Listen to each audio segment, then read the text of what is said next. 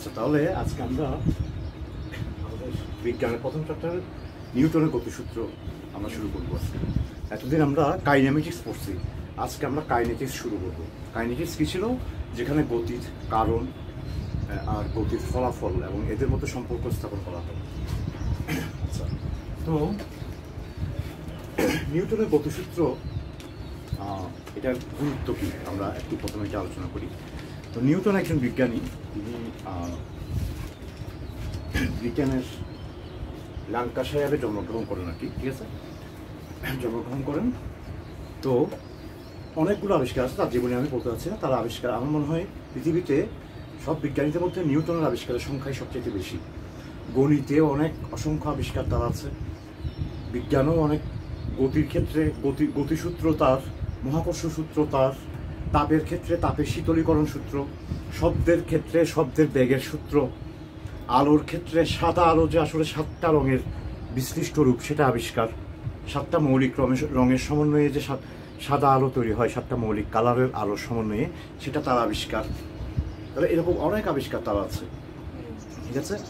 ওকে, সুতরাং নিউটনের গতি বিষয়ক সূত্র এর গুরুত্ব হচ্ছে যে শুধুমাত্র কাইনেমেটিক্স জানলে তো হবে না, গতির কারণ জানতে হবে। কারণ না জানলে আমরা প্রেডিক্ট, ভবিষ্যৎবাণী করতে পারবো না সামনে কি হবে। দুইটা গাড়ি সংঘর্ষ হলো, এদের অ্যাক্সিডেন্ট হবে কি হবে না, হলে গাড়িগুলোর কি অবস্থা হবে। অথবা এই যে কোনো আমি একটা মেশিন বানাবো, মেশিনটা চালাতে পারবো কিনা, কতটুকু গতির কারণ কতটুকু দিতে হবে, এইগুলো হিসাব নিকাশ করতে না পারলে কিন্তু আমাকে প্রত্যেকটাই পরীক্ষা করে, বারবার এক্সপেরিমেন্ট করে করে আমাকে কিন্তু জিনিসপত্র বানাতে হবে, ঠিক আছে। তাহলে এখন কাইনেটিক্স কি? গতির কারণ নিয়ে কাজ করে। তাহলে গতির কারণ কি? একটা সময় অ্যারিস্টটল, ঠিক আছে, খ্রিস্টপূর্ব প্রায় ওই তো 300-400, অ্যারিস্টটল বলতো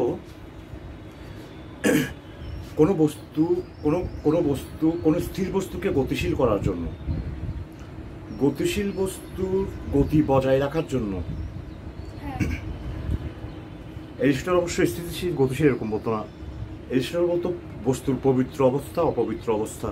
পবিত্র অবস্থা মানে সে বলতো কোনো বস্তুর স্থিতিশীল অবস্থাকে সে বলতো পবিত্র অবস্থা, আর পরিবর্তন হচ্ছে, অবস্থানের পরিবর্তন হচ্ছে গতিশীল অবস্থাকে সে বলতো অপবিত্র অবস্থা, এরকম। আচ্ছা, যাই হোক, তো এই আমি যে পবিত্র অপবিত্র কথাটা বলছি এটা কিন্তু গুরুত্বপূর্ণ, পরে কথাটা বোঝার জন্য আমরা আসলে নিউটনের প্রথম সূত্রটা একটু ঐতিহাসিকভাবে দেখবো, তাহলে তো সুবিধা হতে পারে বিষয়টা। আচ্ছা, এখন কি জানি বলতেছিলাম যে, হ্যাঁ, তাহলে সে বলতো কোনো বস্তুকে কোনো পবিত্র বস্তুকে অপবিত্র করতে, এরকম আর কি, গতিশীলতা বজায় রাখতে, গতির পরিবর্তন করতে, গতি বৃদ্ধি বা হ্রাস করতে এবং বস্তুর গতি থামাতে যে বাহ্যিক কারণ প্রয়োজন সেটাকেই বল বা ফোর্স, ইংরেজিতে ফোর্স বলা হচ্ছে।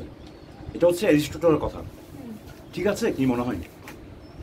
আপাতত ঠিকই তো আছে মনে হয়, কোথায় বল? যেমন গতির পরিবর্তন করতে তো বলের দরকার, কিছু একটা দরকার, বাহ্যিক কারণ। গতি বজায় রাখতে কি প্রয়োজন? এখন এটা হচ্ছে কথা। গতি বজায় রাখা বলতে একটা বস্তু গতিশীল ছিল, একটা বস্তুকে বল দিয়ে দেওয়ার পর তো বলের কাজ শেষ না, ওটা এরপর যতটুকু বল পাইছে তার থেকে তো গতিশীল থাকছে। হ্যাঁ, সারা জীবন যতক্ষণ একটা পরবর্তী বল না পাবে ততক্ষণ সে ওই গতিতে গতিশীল থাকবে। তাহলে বল তো দায়ী না, না বল এই ক্ষেত্রে গতি বজায় রাখতে দায়ী নয়। এটা আমরা যত সহজে বুঝতেছি, অ্যারিস্টটলদের যুগে এটা বোঝা সম্ভব ছিল না। যেমন এই যে দেখো, অ্যারিস্টটল কথাটা তোমার সত্য মনে হতে পারে, এই যে এই বস্তুটা আমি গতিশীল করলাম বল দিয়ে, দেখো এই যে এখানে ধরো একটা বস্তু এরকম আছে, তো এটাকে আমি গতিশীল করলাম, এখন গতি বজায় রাখতে একই বেগে চালিয়ে নিতেও কিন্তু আমাকে বল প্রয়োগ করে যেতে হচ্ছে। তাহলে এখানে ঘটনাটা কি? তাহলে এখানে ঘটনা হচ্ছে যে যখনই কলমটাকে আমি একটা বল দিচ্ছি হাতের উপর, সাথে সাথে হাতের সাথে কলমের একটা বল সৃষ্টি হয়, এটাকে ঘর্ষণ বল বলে। হাত করে কি, কলমকে বিপরীত দিকে একটা বল প্রয়োগ করে কলমের উপর। কিভাবে প্রয়োগ করে সেটা আমরা কোনো একদিন দেখবো, ঘর্ষণ। এই বিষয়টা কিন্তু আলোচনা হয়নি, কিন্তু আমি আলোচনা করব, ঠিক আছে। ওকে, তাহলে কি হচ্ছে একটু ভালো করে দেখে নাও। ওর উপর আমি বল প্রয়োগ করছি, আর হাত তুই এইদিকে দেখতে হবে হাত বিপরীত দিকে বল প্রয়োগ করছে। হ্যাঁ তাহলে দুইটা বল আমি এমনভাবে বল প্রয়োগ করছি যাতে করে সেটা ঘর্ষণ বলের সমান হয়ে যায়। তাহলে দুইটা বল সমান বিপরীতমুখী দুইটা বল, হ্যাঁ আমি দিচ্ছি এদিকে আর ঘর্ষণ বলটা হচ্ছে এদিকে, সমান বিপরীতমুখী দুইটা বল পরস্পরকে নাকচ করে দিয়েছে, মানে লব্ধি শূন্য হয়েছে, অর্থাৎ তার উপর কোনো বল প্রযুক্ত হয়নি, কার্যকর কোনো বল প্রযুক্ত হয়নি, এই জন্যই সে সমবেগে চলছে। বুঝা গেছে কথাটা? তাহলে এরিস্টটলের সময়ে এই বিষয়টা বোঝা, এখানে একটা ঘর্ষণ বল আছে, এটা বোঝাটা কঠিন ছিল। তাহলে পরবর্তীতে আসলে অনেক পরে গ্যালিলিও এরিস্টটলের এই কথাটাকে ধরলেন এবং বললেন যে বস্তুর পবিত্র অবস্থা, পবিত্র বস্তু অপবিত্র বস্তু বলতে কিছু নেই।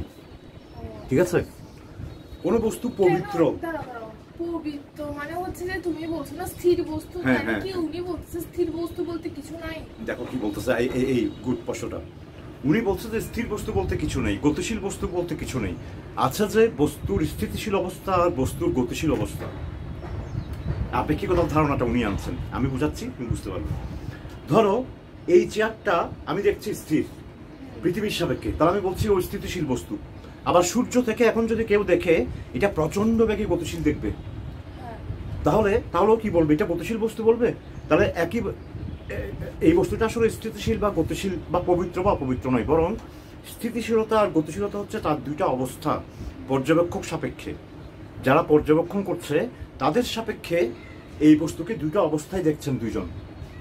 ঠিক আছে, তাহলে স্থিতি, পবিত্রতা, অপবিত্রতা আপেক্ষিক। কোনো বস্তু পবিত্র বলে সেটা সারা জীবন তার গুণ হতে পারে না। বুঝতে পারছো গ্যালিলিও কিভাবে বলছে? দেখো ওদের কথাবার্তাগুলো ছিল এরকম, আমরা এগুলোকে ফিজিক্সের ভাষায় বলতেছি যাকে এখন। সো দেন গতিতে, মানে এই যে গতি ব্যাগ, গ্যালিলিওর যে মূল অবদান গতিবিজ্ঞানে, যেটা অনস্বীকার্য, একেবারে অনস্বীকার্য, সেটা হচ্ছে যে আপেক্ষিকতার ধারণা নিয়ে আসা। কি বুঝতে পারতেছো? গতিস্থিতি আপেক্ষিক, ব্যাগের মান আপেক্ষিক, গতি সম্পর্কিত অনেক রাশি আপেক্ষিক, রাশির মানে পর্যবেক্ষকের উপর নির্ভর করে। ঠিক আছে, তাহলে এই ধারণাটা আসলে প্রাচীন যুগে ওই গ্রিক আমলে বিজ্ঞানীদের বা দার্শনিকদের এটা বোঝা সম্ভব ছিল না ম্যাক্সিমামের। তাহলে ওরা অনেক কিছুকে এগুলোকে পরম ভাবতো। কোনো বস্তু স্থির মানে সেটা ওই বস্তুর বৈশিষ্ট্য, যে ওই বস্তুটা স্থিতিশীল। যে পরম মানে হচ্ছে যে ঘটনাটা, কোনো একটা ঘটনা পরম মানে হচ্ছে ওই ঘটনাটা যেই দেখবে দেখুক একই ফলাফল পাবে, সেটাকে পরম ঘটনা বলা হয়। আর কোনো ভৌত রাশিকে পরম রাশি বলা হয় যদি ওই রাশিটার মান যেই মাপুক একই পাই। ঠিক আছে, কিন্তু গ্যালিলিও বললেন যে না, ব্যাগ, স্থিতিশীলতা, গতিশীলতা এগুলো পর্যবেক্ষকের উপর নির্ভর করে। তাহলে গতি সম্পর্কিত যে কাইনেমেটিক রাশিগুলো আছে সেগুলো অনেকাংশেই পর্যবেক্ষকের উপর নির্ভরশীল। কি বুঝতে পারছো কথাটা, না কঠিন হয়ে যাচ্ছে? আচ্ছা, গ্যালিলিও যে বলতেছে বস্তুর স্থিতি আর গতিশীল অবস্থা পর্যবেক্ষকের উপর নির্ভরশীল, অবশ্যই এটা তাহলে বুঝো নাই, ভালো করে খেয়াল করো। এই বস্তুটা আমার সাপেক্ষে স্থির, আমি একজন পর্যবেক্ষক, আর সূর্যে যদি এখন আরেকজন পর্যবেক্ষক থাকে, তাকে জিজ্ঞেস করলে বলবো যে কোথায়, এটা তো গতিশীল। তাহলে সে তার স্থিতিশীলতা আর গতিশীলতা এটা কি তার বৈশিষ্ট্য নাকি পর্যবেক্ষকের উপর নির্ভরশীল? ঠিক আছে, ওকে। তাহলে এই গুরুত্বপূর্ণ ধারণাটা খুবই ইম্পর্টেন্ট ফিজিক্সে, যে ফিজিক্সে ভৌত রাশিগুলোর মান পরম নয়, অনেকগুলো ভৌত রাশির মানই পরম নয়। এই রাশিগুলোর মান জানার আগে কোথা থেকে মাপা হয়েছে এটা জানাও খুব জরুরি। যদিও প্রসঙ্গ কাঠামো মানে পর্যবেক্ষক সাপেক্ষে পরিমাপ, এই বিষয়টা তো এখানে 9, 10 এতটা বেশি আসবে না, 9 এত বেশি আসবে না, 10 আসতে পারে। আর ইন্টারমিডিয়েটে তো অবশ্যই তোমাকে পর্যবেক্ষক এর সাপেক্ষতা চিন্তা করতেই হবে। এটা আমরা আগে একটা ক্লাসে বলছিলাম প্রথম দিকে, তারপরে আবার বলছে যে জিনিসটা ইম্পর্টেন্ট। তাহলে আরেকটা কথা বলছে যে এরিস্টটল আরেকটা কথা কেটেছে, বলছে যে বস্তুর গতিশীলতা বজায় রাখার জন্য, অর্থাৎ সমবেগে চলার জন্য কোনো বাহ্যিক কারণের প্রয়োজন নাই।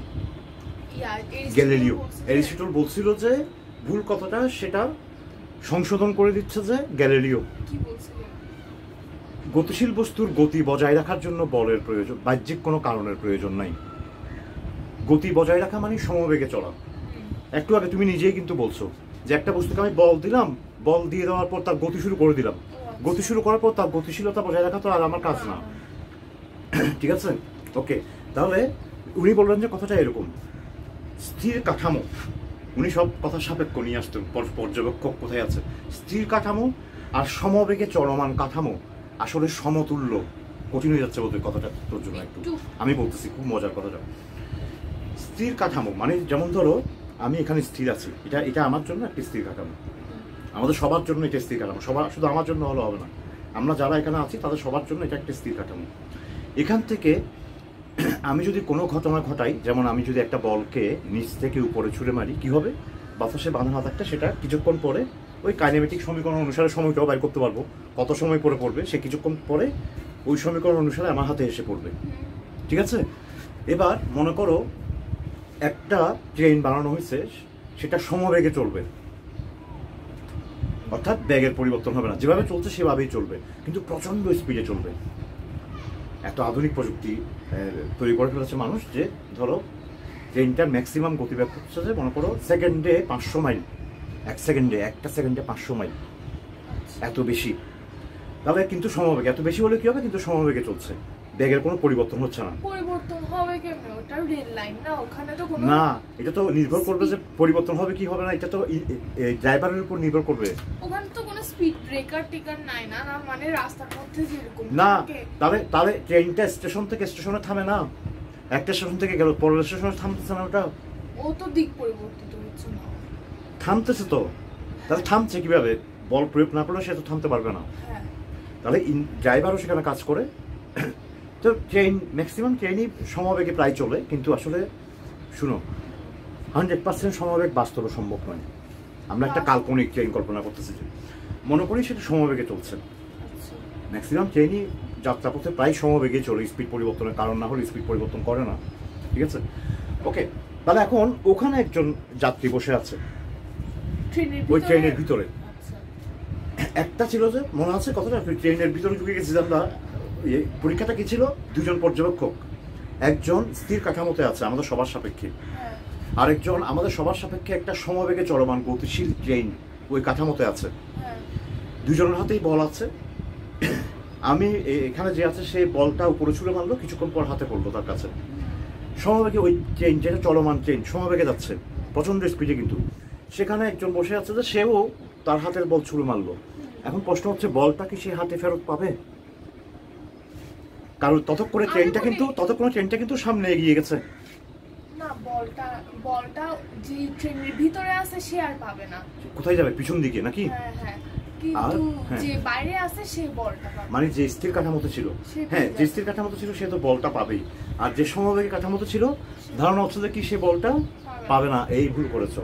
না, কেন ট্রেন চলে যাচ্ছে? আমি বলতেছি এই যে এই জায়গাটাই হচ্ছে যে বিষয়টা বুঝতে হবে, জড়তার ধারণাটা এখান থেকে আসতেছে। ট্রেন যখন সমবেগে চলছে তখন ট্রেনের মধ্যে যা কিছু ছিল ট্রেনের সাথে লাগানো, সবাই ট্রেনের একই বেগে চলছে। আমি তো বলটা ছুঁড়েই মারছি না। ছুঁড়ে মারার আগের কথা চিন্তা করছি আমরা, সবাই ট্রেনের সাথে একই বেগে চলছে। আমি ওই যাত্রী বসেছিল, সেই যাত্রীও ট্রেনের সাথে একই বেগে চলছে, যাত্রীর হাতে বল ছিল, সেই বলও ট্রেনের সাথে একই বেগে চলছে। এবার যাত্রী বলটা উপর দিকে ছুঁড়ে মারলো। ওটা কি এভাবে ট্রেনের সাথে হ্যাঁ হ্যাঁ হ্যাঁ, না কেন হবে সেটা বলি, তারপর তুমি নিজে। আমি উপর দিকে বল প্রয়োগ করেছি, তাহলে বলটা মানে আমি উপর দিকে ফোর্স প্রয়োগ করেছি। এখানে বল দুইটা প্রতিশব্দ একই হয়ে যাচ্ছে তো, বল মানে হাতের বল আর ফোর্স, আমি বলটার উপর একটা ফোর্স প্রয়োগ করেছি উপর দিকে, এই কারণে উপর দিকে তার ব্যাগের পরিবর্তন হচ্ছে। কিন্তু তার একটা আনুভূমিক ব্যাগ ছিল না ট্রেন থেকে পাইছে, যে ওটা থামানোর জন্য তো আমি আনুভূমিক দিয়ে কোনো বল দিই নাই। ঠিক আছে, বাইরে কেউ যদি দেখে, বাইরের পর্যবেক্ষক আমরা দেখবো যে ট্রেন যাচ্ছে, বলটা এভাবে গেছে, ট্রেন সহ যাত্রী এভাবে গেছে, যাত্রী দেখবে যে দেখো বলটা, যাত্রী আনুভূমিক দিকে যে বেগ আর বলটার আনুভূমিক যে সরে যাওয়ার বেগ সেটা সমান হওয়াতে, যেহেতু এখানে আনুভূমিক দিকে কোনো বল প্রয়োগ হয়নি, বাধা দেয়নি কেউ, আনুভূমিক বেগটাকে থামানো বা বাড়ানোর জন্য তো আমার কারণ লাগবে, কারণ দিই নেই, তাহলে আনুভূমিক দিকে তার বেগটা একই থাকবে। উলম্ব বেগ, অভিকর্ষ বলের কারণে কিছুটা উপরে উঠে আমার নামবে, কাজে লোকটা দেখবে যে বলটা স্থির কাঠামোতে দাঁড়ানো লোকটা যেরকম দেখেছিল, বলটা ঠিক উপরে উঠে নিচে নেমেছে, গতিশীল সেই কাঠামোতেও যাত্রীটা বসে দেখবে যে বলটা ঠিক তার মাথার উপর উঠছে এবং নিচে নামছে। অর্থাৎ স্থির কাঠামো আর সমবেগে চলমান কাঠামো আসলে সমতুল্য, একই রকম ঘটনা সেখানে ঘটবে। আবার বলতে হবে, স্থির কাঠামোতে লোকটা দেখছে যে বলটা উপরে উঠে নিচে নামেছে, গতিশীল ওই সমবেগে গতিশীল কাঠামোতে লোকটা বসে দেখেছে যে সে কি দেখেছে, বলটা উপরে উঠে তার হাতে পড়েছে। তাহলে অর্থাৎ স্থিতিশীল কাঠামো বলে কিছু নেই কি, ঠিক আছে? অর্থাৎ স্থিতিশীলতা আর সমবেগে চলমানতা আসলে পর্যবেক্ষকের উপর নির্ভরশীল, ঠিক আছে? না কঠিন হয়ে যাচ্ছে কতটা? তার মানে কোনো বস্তুর উপর বল প্রয়োগ না করলে সে যেমন স্থির থাকবে সারা জীবন, সেরকম কোনো পর্যবেক্ষক সাপেক্ষে সে যদি কোনো বেগে চলতে থাকে সমবেগে চলতে থাকবে। বল প্রয়োগ না করলে দুইটাতে একই ঘটনা ঘটবে, তাই না? যেহেতু স্থির কাঠামো আর সমবেগ কাঠামো সমতুল্য, তাহলে বল প্রয়োগ না করলে স্থির কাঠামো তো স্থির থাকবে, স্থির কাঠামোতে কোনো একটা বস্তু স্থির থাকবে, আর সমবেগ কাঠামোতে সমবেগে চলতে থাকবে, ঠিক আছে? এটাই আসলে নিউটনের গতির প্রথম সূত্র, এটা বলছে যে গ্যালিলিও, ঠিক আছে? বুঝতে পেরেছ নাকি কোথাও প্যাঁচ খেয়ে যাচ্ছে? আমি একটু ভিন্ন দিক থেকে আনছি, ঐতিহাসিক দিক থেকে। গ্যালিলিওরা কিভাবে সেটাকে পাচ্ছে? ট্রেনটা চলে যাবে না, আমার কথা হচ্ছে বারবার মনে হচ্ছে যে এটা আমাকে ক্লিয়ার করতে হবে। কেমন করে যাবে? ট্রেনটা তো দিকে যাচ্ছে, তুমি বলটা ছুঁড়ে মারছো, আমি উপরে ছুঁড়ে মারছি, বলটাকে আমি উপর দিকে একটা বল ফোর্স দিছি, যে তার আনুভূমিক একটা ব্যাগ ছিল না, এই যে আমার হাতে যতক্ষণ ছিল ততক্ষণ তো তার একটা ব্যাগ ছিল। হ্যাঁ, তার অপরাধ হচ্ছে সে আমার হাত থেকে ছুটে গেছে, কিন্তু ছুটে গেলে কি হয়েছে, ওই ব্যাগটা থামানোর জন্য তো আমি কোনো পড়ে না। কোথায় পড়েছে? ভিতরে আর পড়বে না, ওই বাইরে ছাদে কোথাও পড়ে যাবে। না, আমি তো ওভাবে মারবো যাতে করে ছাদে না লাগে, যাত্রী তো ওভাবে মারবে যাতে করে ছাদে না লাগে, তাই না? আমার মনে হয় না কেন, এটা বুঝতে হবে। এইটা না বুঝা মানে হচ্ছে তুমি এখন আমরা তাহলে জড়তা বিষয়টাকে বুঝিনি। আচ্ছা, প্রত্যক্ষ অভিজ্ঞতা থাকলে সবচেয়ে ভালো হতো। তুমি কোনো বাসে চলার সময়, কোনো গাড়িতে চলার সময় তুমি যদি বাইরে থেকে একটা মারো, কি বলেছে, একটা পাথর ছুঁড়ে মারো, ঠিক আছে? পাথরটা যতক্ষণ যাবে ততক্ষণ দেখবে তোমার সাথে সাথেই যাচ্ছে। পাথরটা পিছনে চলে যাওয়ার কথা ছিল না, কারণ বাস তো তখন এগিয়ে গেছে সামনে। পাথরটা কিন্তু পিছনে পড়বে না, জানলা বরাবর পড়বে ওইদিকে। পড়ে যাওয়ার পর যখন থেমে যাবে তখন তুমি সামনে চলে যাবে, পাথরটা পিছনে চলে, পাথর সহ পুরা সবকিছু পিছনে চলে যাবে। যতক্ষণ পড়বে তখন তোমার চোখের সামনেই পড়বে জানলা বরাবর। কেন? কারণ পাথরটাকে তুমি যখন এদিকে একটা বল দিয়েছো তখন গাড়ির ব্যাগটা ওই পাথরের উপর কাজ করতেছিল না, কারণ ওই গাড়ির ভিতর যারা ছিল, তুমি সহ পাথর সবাই একই ব্যাগে যাচ্ছিল। তুমি ছুঁড়ে মারার সময় পাথর এদিকেও যেমন ব্যাগ পেয়েছে, আগের ব্যাগ ওইটাকে থামানোর জন্য তুমি কোনো বল দাও নাই। তাহলে পাথর আসলে তুমি দিচ্ছো এদিকে, পাথর পড়বে যে ওইদিকে, ঠিক আছে? এইভাবে তোমারটার জন্য এদিকেও এগিয়ে যাবে, আবার গাড়িটার জন্য এদিকেও এগিয়ে যাবে। পাথর এদিকে যাবে আর তুমি গাড়ি সহ এদিকে যাবে, তোমার চোখের সামনে পাথরটা সবসময় থাকবে,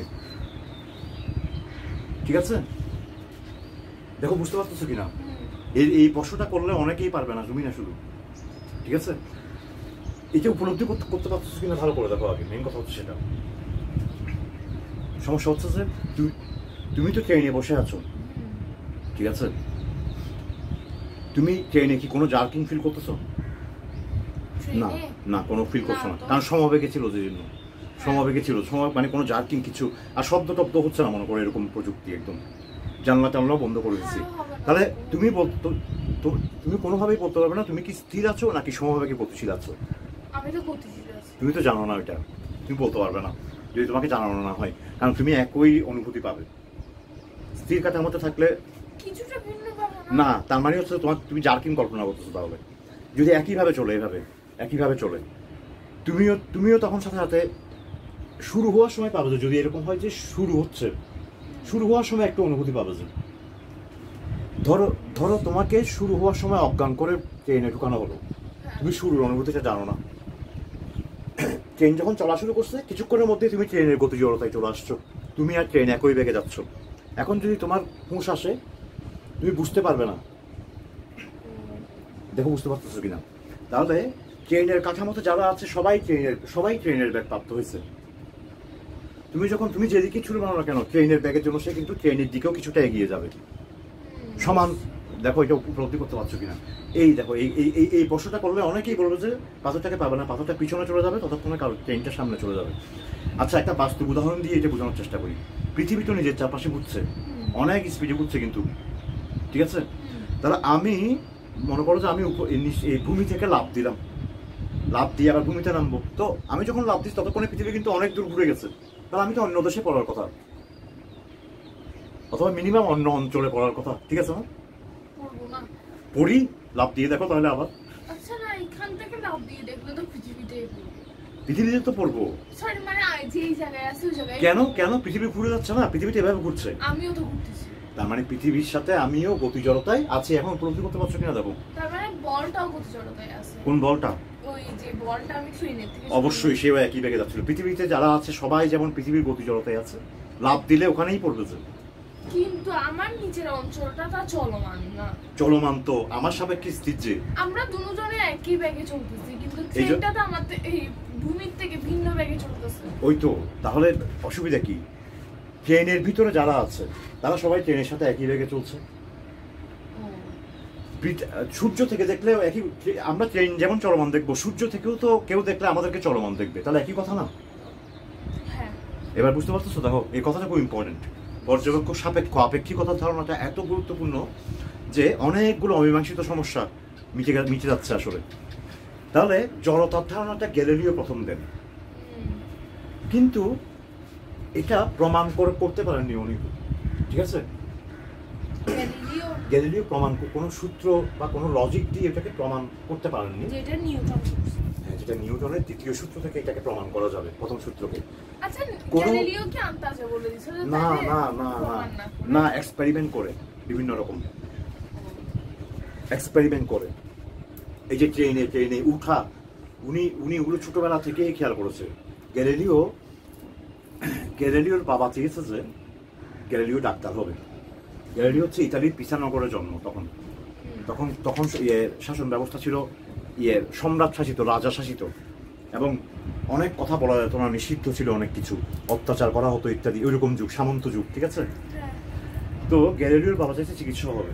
এখন গ্যালিলিও ছোটবেলা থেকেই, গ্যালিলিওর হচ্ছে যে শিল্প মানে অলস্কোয়ার কিছু মানুষ থাকে না, অনেক কিছু জানে। গ্যালিলিও হচ্ছে এরকম, ছোটবেলা থেকে নিজের খেলনা নিজে তৈরি করতে পারতো, ছবি আঁকতে পারতো, পার্টস সে বানাই ফেলতো, এখান থেকে ওখান থেকে নিয়ে সে করে ফেলতে পারতো, ঠিক আছে? ছোটবেলা থেকে আস্তে আস্তে করে।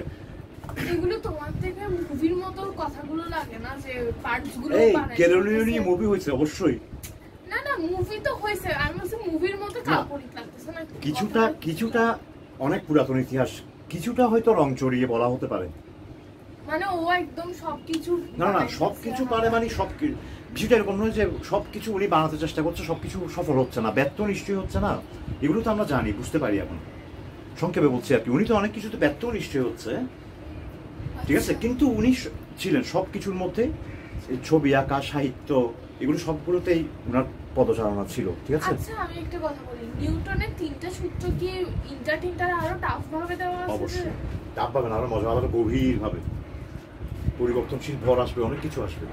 যাই হোক, সে আলোচনাতে গিয়ে লাভ কি, ঠিক আছে? পরে আচ্ছা, এখন ওইটা সমস্যা নাই, টাফ কিছু না, মানে আরো ভিতরে আরো বেশি আসবে আর কি, আরো অনেক কথা আসবে, ঠিক আছে? আরো কমপ্লিকেটেড গাণিতিক সমস্যা আসবে। আচ্ছা, সব জায়গায় নিউটন সূত্র প্রয়োগ করতে পারছি কিনা আমরা? তাহলে এখন গ্যালিলিওর পরে নিউটন, তাহলে ঠিক আছে, গ্যালিলিওর সেই ধারণাটা, এই যে স্থির কাঠামো আর সমবেগে চলমান কাঠামো সমতুল্য, এটাকে নিউটন বলল সহজ ভাষায়, বললো যে কি, কোনো বস্তুর উপর যদি কোনো বল প্রযুক্ত না হয় তাহলে স্থির বস্তু স্থির থাকবে, আর গতিশীল কোনো পর্যবেক্ষক সাপেক্ষে কোনো বস্তু যদি স্থির থাকতো তাহলে সে সারা জীবন স্থিরই থাকবে, আর ওই একই পর্যবেক্ষক সাপেক্ষে যদি কোনো বস্তু গতিশীল থাকে তাহলে সে সারা জীবন সমবেগে চলতে থাকবে, যতক্ষণ না বল প্রযুক্ত হয় তার উপর, ঠিক আছে? এই যে বস্তুর কি জানি বলছিলাম, এই যে বস্তুর বল প্রয়োগ না করলে সে যেমন আছে তেমন থাকার যে প্রবণতা, এটাকে বস্তুর জড়তা ধর্ম বলা হয়, এটা বস্তুর একটা বৈশিষ্ট্য, ঠিক আছে? তাই নিউটনের প্রথম সূত্রকে জড়তা সূত্র বলা হয়। তাহলে আমরা এখন লিখতেছি নিউটনের প্রথম সূত্র, জড়তার সূত্র, ঠিক আছে? সূত্র ত্রটা ইয়ার মতো লাগতেছে, ও এর মতো লাগতেছে, ঠিক আছে? হ্যাঁ, ল অফ ইনার্শিয়া। ইনার্শিয়া মানে নিষ্ক্রিয়তা, জড়তা, একই রকম থাকা, আলস্য, ঠিক আছে? হ্যাঁ। আচ্ছা, তো নিউটনের এই জড়তা সূত্রটাকে গাণিতিকভাবে লিখলে আমরা বলবো যে কি, যদি কোনো বস্তুর উপর প্রযুক্ত বলের লব্ধি বা মিলিত ফলাফল শূন্য হয়, বল প্রযুক্ত না হওয়া সেটাও আসলে লব্ধি শূন্য বলতে পারি আমরা, তাই না? বলছে যে যদি কোনো বস্তুর উপর প্রযুক্ত বল শূন্য হয়, যদি কোনো আচ্ছা এই চিহ্নটা বুঝতে পারছো না? না যোগফল, বলের যোগফল। আচ্ছা যদি বল শূন্য হয়, বলের যোগফল মানে সবগুলো বলের মিলিত ফল। এই চিহ্নটা পরিসংখ্যানে দেখছিলে না? সামেশন সামেশন এফ মানে বস্তুর উপর ক্রিয়াশী কার্যকর বল, কার্যকর বোঝাতে যদি শূন্য হয়, তাহলে বস্তুর ব্যাগটা একই থাকবে, তাই তো? স্থির বস্তু স্থির থাকা মানে কি? ব্যাগটা শূন্য থাকা। ব্যাগ আর গতিশীল বস্তু সমবেগে চলতে থাকা মানে কি? তাও ব্যাগটা সমান থাকা। তার মানে ত্বরণ শূন্য হবে। যদি বস্তুর উপর ক্রিয়াশীল বল শূন্য হয়, তাহলে তার ত্বরণ শূন্য হবে। ওমা, এটাকে জড়তা সূত্র বলে, যে কত সূত্রকে হয়ে থাক বা না থাক সেটা কোনো কথা না। জড়তা সূত্র বলা হয় তো বলছে, মানে সমীকরণের সাহায্যে যেটা প্রকাশিত হয়। এই তো জড়তায় আছে, ত্বরণ শূন্য থাকা মানে সে জড়তায় আছে, যেমন আছে তেমন আছে। যেমন সেকেন্ডের F = ma দেওয়া আছে, প্রথম সূত্রের তো কোনো মানে ওরকম দেওয়া নাই, বইয়ে দেওয়া নাই। যে আমি দিছি, যে কি, যে আমি দিছি এটা হ্যাঁ বইয়ে কি আছে না আছে মিলাই দেখবে, যে তুমি আমি দিয়েছি গাণিতিক। F সমান, বুঝতে কষ্ট হচ্ছে যেটা? না সামেশন F সমান 0 হলে বস্তুর উপর ক্রিয়াশীল বল, তাহলে তার ত্বরণ শূন্য হবে, মানে সে জড়তায় থাকবে। আর যদি F সমান কোন একটা মানে সংখ্যা থাকে, হয়, তখন দ্বিতীয় সূত্র আমাকে বলবে যে তখন কি হবে। ও F সমান 0 হলে কি হবে সেটা প্রথম সূত্র বলতেছে, F সমান নন জিরো হলে কি হবে সেটা দ্বিতীয় সূত্র বলবে। আচ্ছা ঠিক আছে? আচ্ছা, এখন এই যে বস্তুর জড়তা ধর্ম, হ্যাঁ, এই জড়তা ধর্মটা কিসের উপর নির্ভর করে? সবার কি একই অবস্থায় থাকার প্রবণতাটা সবার কি সমান? তাহলে এখানে একটা পরিমাণের বিষয় আছে, যেমন একটা ছোট ভরের বস্তু আর একটা বিশাল ভরের বস্তু, দুইটাকে আমি একই বল প্রয়োগ করলাম, দুইটা কি একই ত্বরণ হবে? একটা ভর কম, একটা ভর বেশি, দুইটার একই ত্বরণ হয়, একই বল দিলাম, একই বল দিছো, একটা ছোট আর একটা বড়, হ্যাঁ মানে ভর কম ভর বেশি, তাহলে ত্বরণ কার বেশি হবে না? হ্যাঁ আমি বলি কিন্তু ত্বরণ হবে যে বেশি হবে যে ছোটটা বেশি যাবে। হ্যাঁ, তার মানে ছোটটার জড়তা কম, এই জন্য তার ত্বরণ বেশি হয়েছে, আর যেটা ভর বেশি সেটা জড়তা বেশি, এই জন্য তার ত্বরণ কম হয়েছে। তাহলে নিউটন গ্যালিলিও বলছিল যে বস্তুর জড়তার পরিমাণ আছে, এটা বস্তুর ভরের উপর নির্ভর করে, মানে পদার্থের মোট পরিমাণের উপর নির্ভর করে। ঠিক আছে? জড়তাকে মাত্র চিনছে যে গ্যালিলিও। মনে করি জড়তার পরিমাণ হচ্ছে, কোনো বস্তুর জড়তার পরিমাণ হচ্ছে x, তাহলে এটা বস্তুর ভরের সমানুপাতিক, ভর দ্বিগুণ হলে তার জড়তার পরিমাণও দ্বিগুণ হয়, কারণ একই পরিমাণ বল প্রয়োগ করলে তার ত্বরণ অর্ধেক হয়ে যায়, এই জন্য। ঠিক আছে? এক্সপেরিমেন্ট থেকে পাচ্ছে জরুরি, দেখো বুঝতে পারছো? ওকে, তাহলে জড়তা ইজ সমানুপাতিক, প্রপোর্শনাল টু ভর। যেমন সমানুপাতিক, এই বিষয়টা আমি আলোচনা করছি কি তোমার সাথে? সমানুপাতিক, হ্যাঁ সমানুপাতিক। আচ্ছা, তাহলে বস্তুর জড়তাটা বস্তুর ভরের সমানুপাতিক, ভর দ্বিগুণ হলে জড়তাও দ্বিগুণ হয়, ভর 3 গুণ হলে জড়তাও 3 গুণ হয়, পুরোটাই ভরের উপর নির্ভর। হ্যাঁ, এবং কিরকম ভাবে নির্ভরশীল? সমান অনুপাতে পরিবর্তিত হয়, অন্য কোনো রকম ভাবে নির্ভরশীল না। তাহলে এখানে একটা ধ্রুবক আছে x = k ধরলাম, আর m km। ঠিক আছে? এই k হচ্ছে সমানুপাতিক ধ্রুবক। এখন এই সমানুপাতিক ধ্রুবকের মানটা কত? একটা নিশ্চয়ই জাতীয় মান আছে, হ্যাঁ, ওই g এর মতো একটা মনে রাখতে হবে এরকম। দেখো, কোন ধ্রুবকের মান কত হবে সেটা নির্ভর করবে যে ওই সমীকরণে যে ভৌত রাশিগুলো আছে, জড়তা একটা ভৌত রাশি এই সমীকরণে, আর ভর একটা ভৌত রাশি, এই দুইটা ভৌত রাশির এককের উপর আমি কিভাবে তাদের একক কত পরিমাণ আমি এক ধরতেছি তার উপর।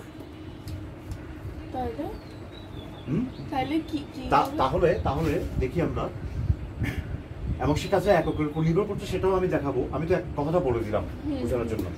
তাহলে এখন জড়তাকে মাত্র গ্যালিলিও চিনেছিল, জড়তার কোনো একক কেউ কখনো দেয়নি, গ্যালিলিও লাগে। ভরের একক তো আগে থেকে মানুষ দিয়েছে। তাহলে কোনো বস্তুর ভর যদি 1 কেজি হয়, তার একটা জড়তার পরিমাণ আছে না? ওই পরিমাণ জড়তাকে যদি আমি একক জড়তার একক ধরে নিই এখন, তাহলে বস্তুর ভর যদি 1 একক হয় তাহলে জড়তা 1 একক। তাহলে এখানে বসালে 1 সমান k ইন্টু 1, তাহলে k টা 1 হয়ে যাচ্ছে। তার মানে আমি বস্তুর ভরের একক দিয়ে যদি জড়তার একক প্রকাশ করি তাহলে হয়ে যাবে জড়তা সমান ভর, অর্থাৎ বস্তুর ভরকেই আমরা জড়তা বলতে পারি। তখন এই কথাগুলো হয়তো বইয়ে হালকা পাতলা করে বলছে। কে তো কোনো প্রয়োজনই দেখতেছি না না, কে এর প্রয়োজন নেই, মানে কে এর মান তো আমরা জানি না, কিন্তু দেখা যাচ্ছে যে কি কে এর মান আমরা বের করতে, মানে কে এর মান নির্ভর করছে তো তোমার এককের উপর। জড়তার একক দেওয়া হয়নি, তাহলে কে এর মান আমরা ইচ্ছা মতো সুইটেবল ম্যানেজ করতে পারবো। আচ্ছা ঠিক আছে, দেখো আমি যদি এরকম বলতাম যে 1 কেজি ভরের যে জড়তা সেটাকে যদি আমি 2 একক জড়তা ধরতাম, হ্যাঁ তাহলে এখানে x এর মান 2 সমান k ইন্টু 1, তাহলে k সমান তখন হচ্ছে 2। বুঝতেছো না কি কঠিন লাগছে? তার মানে এই ধ্রুবকের ওটা বোঝা যাচ্ছে না। যে কোনো ধ্রুবকের মান সবসময় এককের উপর নির্ভর করে। যদি একক দেওয়ার স্বাধীনতা থাকে তাহলে আমি সবসময় ধ্রুবকের মানটাকে এমনভাবে একক দিব বইটাকে যাতে করে ধ্রুবকের মানটা 1 হয়ে যায়। দ্বিতীয় সূত্রে নিউটন এই কাজটাই করবে, F = km থেকে চট করে kটাকে 1 করে ফেলবে সমীকরণটা সহজ করার জন্য। হ্যাঁ, ওইটা বেসিকটা আমি বলতেছি আর কি। আচ্ছা আর ধরো মহাকর্ষ সূত্র আমরা সামনে দেখবো যে F = g(m1m2/d²)। এখানে g এর মানটা 1 করলো না কেন? এইটা 9.8। না না, ও কি এটা তো স্মল g। সরি এটার মানটা এটার মান দরকার নাই, এখন আমরা পরে বলবো। 6.67 ওটা ওটা না এই বাস মনে হয় -11। যাই হোক বাদ দাও, ওর মানটা কত এখন গুরুত্বপূর্ণ কথা না। আচ্ছা আমি কি বলতে চাচ্ছি, ওর মানটা তো আমরা ইচ্ছা করলে 1 করতে পারতাম না, এই যে হ্যাঁ কারণ পারে নাই যে, কারণ ততদিনে বড়ের একক আগে থেকে মানুষ পেয়ে গেছে নিউটনের সূত্রের দ্বিতীয় সূত্রের পর। মানে মহাকর্ষ সূত্রের আগে দ্বিতীয় সূত্র আবিষ্কার হয়েছে নিউটনের। তাহলে এখন প্রশ্ন ছিল যে ক্যাপিটাল জি এর মান কেন 1 হলো না? হ্যাঁ কারণ ততদিনে বল ভর এগুলো সবগুলোর একক মানুষ আগে থেকেই দিয়ে দিয়েছে। কাজে এখন আমি যদি জি এর মানকে আমি কন্ট্রোল করতে চাই তাহলে তো আমাকে যে কোনো একটা একক চেঞ্জ করতে হবে, নতুন করে একক করতে হবে। যখন বের হইছে এককগুলো তারপর সংশোধন করে দেয় কেন? তাহলে তো আমি যদি বড় একক এটার জন্য চেঞ্জ করে দিই তাহলে এখানেও কে এর মান তখন F = km হবে না, আবার km না হোক সংশোধন করে দেওয়া উচিত ছিল। না, সংশোধন দরকার কি আমি তো বুঝতেছি না। আমার যদি সুযোগ থাকে, তুমি বুঝো না কথাটা, আমার যদি সুযোগ থাকে তাহলে আমি ধ্রুবকটাকে 1 করবো যে আর কি। আচ্ছা না হলে ওইটা যেটা থাকবে, আমি বলছি যে ওইটা কেন এরকম আছে, কারণ ওইটা সুযোগ ছিল না। ওই সমীকরণে ভৌত রাশিগুলোর একক আগে থেকেই দেওয়া ছিল, জানা ছিল, এই জন্য ওইটাকে 1 করা হয়নি। আর এগুলোকে এখনো পর্যন্ত কেউ ভুল প্রমাণ করতে পারে না। ভুল কিসের জন্য হবে বলে মনে হচ্ছে তোমার? মানে কোনোভাবেই ভুল হতে পারে না। না, এই সমীকরণগুলো এগুলো আংশিক, এগুলো আধুনিক পদার্থবিজ্ঞানে কি এই সমীকরণগুলো আরো চেঞ্জ হবে। এটাই বলতে। তবে আমাদের এই পৃথিবী বা জাগতিক স্থূল বস্তুর ক্ষেত্রে এগুলো একদম মোটামুটি প্রযোজ্য, এরকম কম। ঠিক আছে, আচ্ছা তাহলে এই হচ্ছে প্রথম সূত্রের কথা।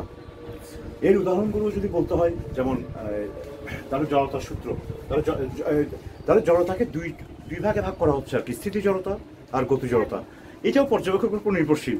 কোনো বস্তু যখন পর্যবেক্ষক সাপেক্ষে স্থির থাকবে তখন তার জড়তাকে স্থিতি জড়তা বলা হচ্ছে, আবার সমবেগে গতিশীল থাকলে গতি জড়তা বলা হচ্ছে। তাহলে যেমন উদাহরণ, এগুলো ভিডিওতে রাখছি, জানি আমি উদাহরণগুলো সবাই জানো। একটা বাস যখন চলা শুরু করবে তখন, মানে আগে ব্যাগ শূন্য ছিল, এখন ব্যাগ বৃদ্ধি পেয়েছে, মানে ত্বরণ হয়েছে, তখন দেখা যাবে যে যাত্রী পিছন দিকে ঝুঁকে পড়ছে। তার কারণ কি? কারণ বাস এতক্ষণ স্থির ছিল, কাজে বাসের যেসব বস্তু আছে সবাই স্থির ছিল, সবাই স্থিতি জড়তাই ছিল এবং ওভাবে থাকতে চাচ্ছে। বাস যখন নতুন করে গতি শুরু করেছে তখন বাসের সাথে লাগানো যারা সংস্পর্শে ছিল বাসের, তারা সবাই বাসের সাথে একই বেগে চলতে বাধ্য হয়েছে। যাত্রীর পাও বাসের সাথে একই বেগে সামনের দিকে চলে যেতে বাধ্য হয়েছে, কিন্তু যাত্রীর উপরের অংশ সেটা তো বাসের সঙ্গে সরাসরি সংযুক্ত নয়। বুঝতে পারছো? উপরের অংশটা এটা পা, তাহলে এটা তার আগের অবস্থায় থাকতে যাচ্ছে। সো দেন যাত্রীকে দেখা যাবে পিছন দিকে হেলে পড়েছে। একইভাবে একটু পরে আবার যাত্রীর পুরো অংশটাই গতি জড়তায় চলে আসবে, বাসের সাথে একই গতি জড়তায় চলে আসবে। ঠিক আছে, শুধুমাত্র ব্যাগ ত্বরণ হওয়ার সময়, ব্যাগ বৃদ্ধি পাওয়ার সময় ঝুঁকে যাবে যে, যখন সমবেগে চলে আসবে তখন আবার যাত্রী আগের অবস্থায় চলে আসবে, সবাই ওই কাঠামোতে সব কিছু একই বেগে চলতে থাকবে। এবার যখন হঠাৎ ব্রেক করবে তখন যাত্রীর নিচের অংশটা বাসের সঙ্গে সঙ্গে গতি কমিয়ে ফেলবে, কিন্তু উপরের অংশটা আগের গতি জড়তায় থাকতে চাইবে, আগের যে স্পিড বেশি ছিল সেই স্পিড থাকতে চাইবে। কাজেই তাকে দেখা যাবে যে এভাবে ঝুঁকে গেছে সামনের দিকে। তাহলে এটা হচ্ছে গতি জড়তার কারণে সে সামনে ঝুঁকে যাচ্ছে গাড়ি যখন ব্রেক করতেছে। আর গাড়ি যখন স্টার্ট করতেছে তখন স্থিতি জড়তার কারণে সে পিছন দিকে ঝুঁকে যাচ্ছে। ঠিক আছে, একটা গ্লাসের উপরে একটা কার্ডবোর্ড দিয়ে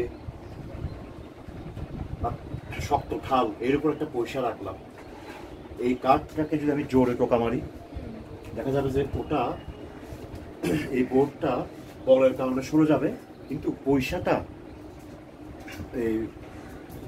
এর সাথে সাথে এই কার্ডটার সঙ্গে সঙ্গে বোর্ডটার সঙ্গে সঙ্গে যাবে না, পয়সাটা নিচে পড়ে যাবে ভিতরে, কারণ পয়সার উপর বল প্রযুক্ত হয়নি। আর আমি কার্ডটাকে এত জোরে মারছি যে কার্ডটা পয়সাকে কোনো ঘর্ষণ বল প্রয়োগ করার সময় পাইনি, কিন্তু আমি যদি আস্তে করে মারতাম তাহলে কিন্তু হ্যাঁ সরে যেত, মানে পয়সাটা পুরোপুরি না পারলেও একটু সরে যেত, কারণ তখন কার্ডবোর্ডটা পয়সার উপর ঘর্ষণ বল প্রয়োগ করার যথেষ্ট সময় পাবে। আমি দ্রুত জোরে মারলে তখন সেই সময়টা পাবে না।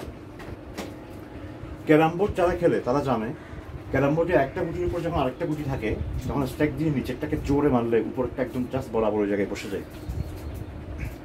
ঠিক আছে, কারণ স্থিতি জড়তার কারণে।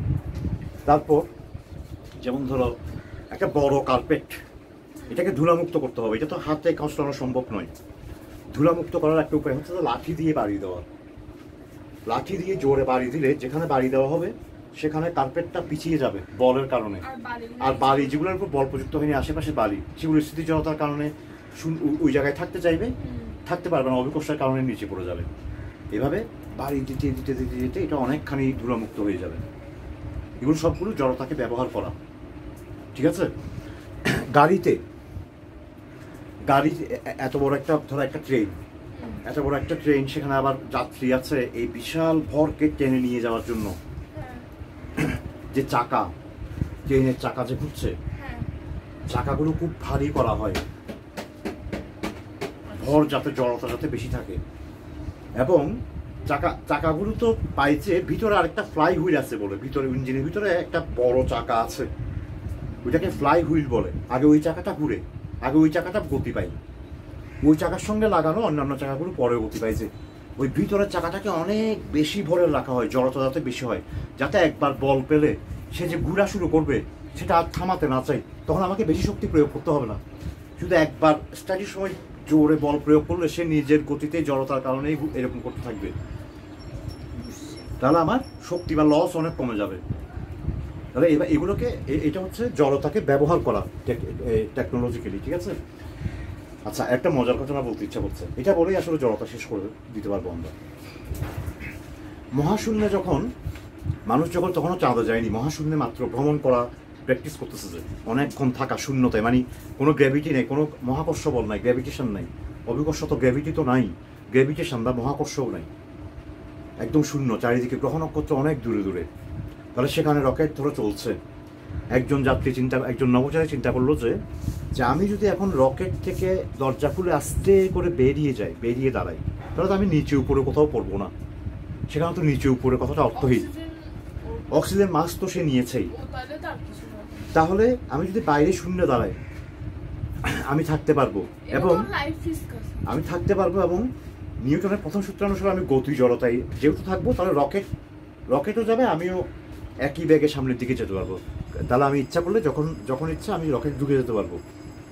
এবার এরকম একজন নভোচারী পরীক্ষা করার জন্য সত্যিই দরজা খুলে বাইরে চলে গেছিল, এবং অনেকক্ষণ রকেটের সাথে একসাথে থেকে আবার পরে রকেটের ভিতরে চলে গেছিল। না না না, এখানে বিষয় আছে, অতটা লাইফ রিস্ক সে নেয়নি। সে তার আশা করে কি করছে সে, আমি জানি না, কিন্তু সে কি করতে পারে বলি, সে রকেটের সঙ্গে তার কোনো একটা অংশ বাঁধা রাখছে, এদিকে রকেট থেকে বেরিয়ে গেছে, ওখানে বল প্রয়োগ হচ্ছে না, লুজ আছে। কিন্তু যদি আসলে এই ঘটনা না ঘটে, আসলে সে কোনো দিকে চলে যায়, তাহলে দড়িতে টান পড়বে, দড়ির জন্য সে যাইতে পারবে না, বা শক্ত দড়ি, মানে কি বলতো অনেক শক্ত জিনিস দিয়ে বাঁধা, ওকে টেনে নিয়ে যেতে পারছে। তাহলে সে নিশ্চয়ই লাইফ রিস্কটা নিবে না। বুদ্ধি থাকলে লাইফ রিস্ক নেওয়ার দরকার হলে হয়তো নিতে চাই, এখানে তো দরকার নাই, আমার তো টেকনোলজি আছে, সো দেন সে ওইটা করতেই পারে। এবং তাও কিন্তু ওইটা তুমি করতে পারবে, ভয় লাগবে প্রচন্ড একা একা একা একা করতে প্রথমে, তাহলে করেছে এরকম। তাহলে জড়তা যে আসলেই কাজ করে সেটা মহাশূন্যচারীরা কিন্তু প্র্যাকটিক্যালি প্রমাণও করে দিয়েছে। তাহলে অর্থাৎ বস্তু একটি স্বভাব আছে যে কি যেমন আছে তেমন থাকার প্রবণতা, এবং আমরা আলোচনাতে দেখলাম যে সেটাকে মানুষ ব্যবহারও করেছে, যেমন ইঞ্জিন তৈরিতে, তাই না? আচ্ছা আমাকে যদি এরকম জড়তার উদাহরণ দিতে বলে আমি কি দিতে পারবো? কোনটা? এই মহাশূন্যচারী। হ্যাঁ, দিতে পারলে তো মজা হবে, সুন্দর করে বলতে পারলে। আমি সমবেগ কাঠামো ট্রেনের উদাহরণ দিয়েছি, ওটাও মজার, ওটাও তুমি কালেকশনে রাখতে পারো। তারপরে লাঠি দিয়ে কার্পেটের বাড়ি দেওয়ার কথা বলছি, তারপরে ইঞ্জিনের জড়তাকে কি করে ব্যবহার করা হয় সেটাও বলছি। এই হচ্ছে আমাদের নিউটনের প্রথম সূত্র। তাহলে ভিডিওটা এতটুকু পর্যন্ত থাকলো।